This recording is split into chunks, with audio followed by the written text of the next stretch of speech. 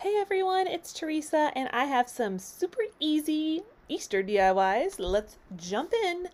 Alright, I have this little, I want to say it's probably like a 5x5 block from Michael's that I went ahead and just did a really quick stain on with the folk art wood tint in walnut. And now I have my brand new Chalk Couture transfer.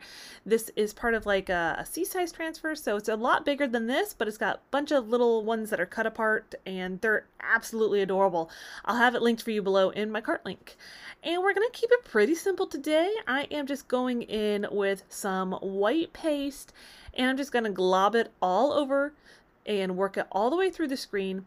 Make sure you get every last little bit of it, and then dun dun dun dun, we're just gonna peel it on back. This is real time, so this is how slow you have to peel it. Not have to, but you know what I mean. And once we are done peeling it back, it'll be mostly finished. I know, guys, I really wanted to reach for the antique wax, but I didn't. I restrained myself. I am taking this really cute ribbon, though. This is from the Dollar Tree. I got it last year.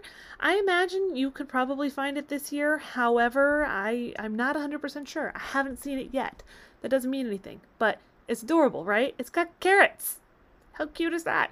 I'm just taking some like double-sided tapey glue stuff. I don't even know what it is. Got it from the, craft section in the Dollar Tree as well. And I was like, well, I don't want to glue it to the back. What if I want to take it off and switch it out for something else? I don't know. So I am then just going to give myself a really simple little shoestring bow and probably spend roughly 5 minutes after I hit the end button on the filming to get it fluffed up right and sized right, and I'm going to dovetail the ends, and I did it the right way. A lot of times I mess it up and I do it the wrong way, but I just kind of fluff it up, get it all right, and make it a lot smaller than what it is right here, which you'll see right here. Super cute. Hop to it. Little bunnies. Bunnies are adorable. And now, of course, we have to do some carrots for our bunnies to hop to it. And it's so funny, I was working on this project and I was like, I think I've done something very similar in the past, but it's okay. So I have a half of a canvas bag. I used the other front half for something else once, and I was like, you know what? I'm gonna make my own canvas carrots. So cute. I think I bought some last year from Target, the dollar spot at Target, and I still have them, but I figured why not? Why not make my own? So I'm going to take half of the canvas bag, and then I'm going to take another half of a half of a half? I don't know. You guys will have to tell me. Anyways, a small scrap of canvas, and I'm just going to kind of fold it in place, and there's really not a right or wrong way to do it. You just kind of make it into a triangular shape. And see, I was like, well, let me fold it here, then I'm going to fold it here, and you can kind of see what I'm doing here. Basically, the idea is just to make it into a triangle. Putting some hot glue in there to obviously hold it all together, and you don't want any spots making like a hole because we're going to stuff our carrot. And I'll show you another one in just a minute. I'm not doing a very good job of like explaining where I'm making my folds because I didn't even remember it from one carrot to the next. I end up making 3 of them and they're all different, but it's really no wrong way to do it. They don't have to be the same because hello, no carrot is identical, right? Unless they're like unless they're like genetically modified carrots. I don't know, guys. Are genetically modified carrots going to be always the same? Probably not. But anyways, like I said, I'm going to make another one. This one seems a little more streamlined than the first one. So fold a corner up, fold a corner over. I mean, like I said, there's not really a wrong way to do it. I just wanted to show you the 2 different ones that I ended up doing. I kind of fold it over before I add my glue just to make sure that it's going to make some sense. And then on this one, I will just end up tucking in that little corner, or you can cut it, do what you want, make your carrots, have fun with it. Now that I've got all my carrots, see I've got 3 of them, I've already stuffed them with a little bit of polyfill that I promptly stole from a previous project. And now I've got some green raffia that I believe I got around fall time. This stuff was giving me some fits, but it's okay. We're gonna make it work. And I take an extra little piece of raffia and kind of try to hot glue them all together. I thought it would be a lot easier making these little carrots if I had my raffia stem kind of already formed, if you kind of get what I'm saying there. Just because if you're obviously shoving, you know, loose raffia in there, it's going to go everywhere. Raffia tends to do that, at least for me. It's very misbehaving.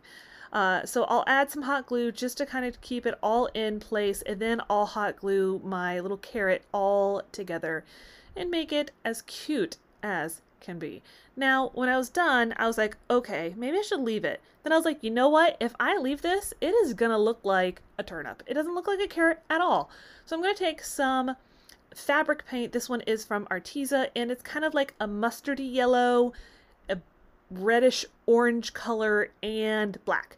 I thought it needed a little bit of darkening, so I added the black. If you have brown, that'll work too. And I'm just going to take a stippling brush, kind of dry, do a little bit more than a dry brush, and make my carrot look a little bit more like a carrot and not a turnip. I mean, bunnies like turnips as well, however, it's not very Easterly. I've got this little gold wire basket from the Dollar Tree, and I just did a quick little spray paint job of it with some black spray paint, black matte spray paint. It works like a charm, and I definitely made a basket last year. I want to say probably with the square basket, and I'm having a little bit of problem with my Starbond glue, so I switched to the other one I have. I have two different ones. One is thicker, one is less thick. So anyways, I put it down onto this Dollar Tree candle holder, and then I was like, you know what?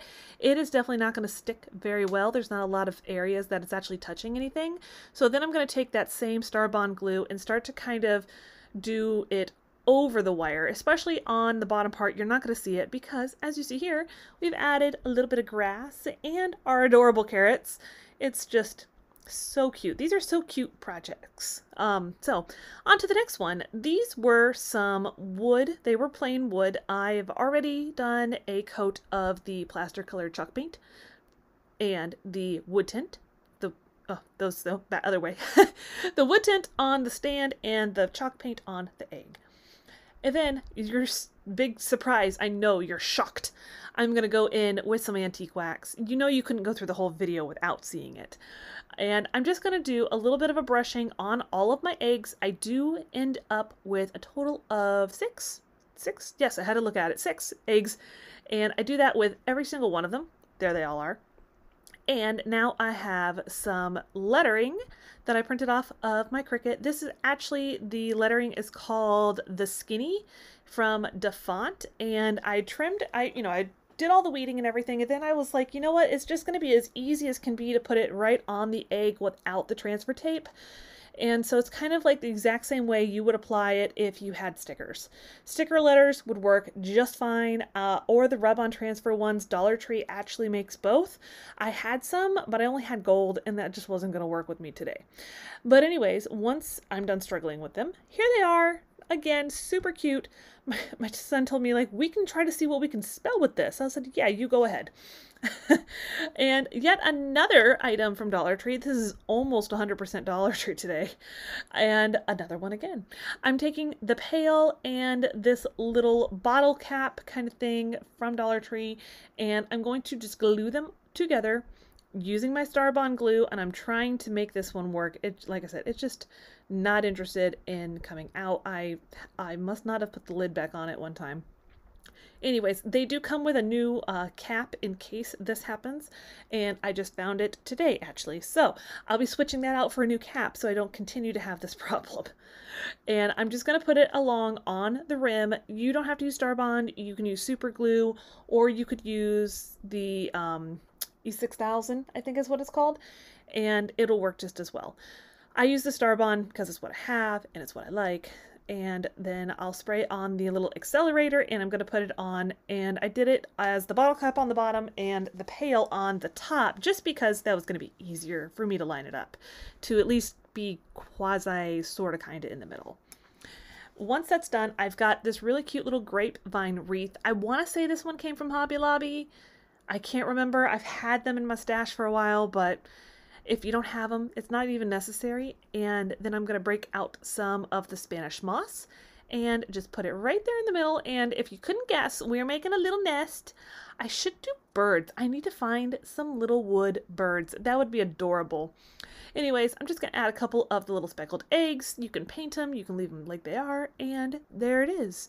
So like I said, super simple, easy projects today to get you kind of going on your Easter vibes, and I hope you guys are having a great day. Don't forget to check out all my links down below, and I will see you next time.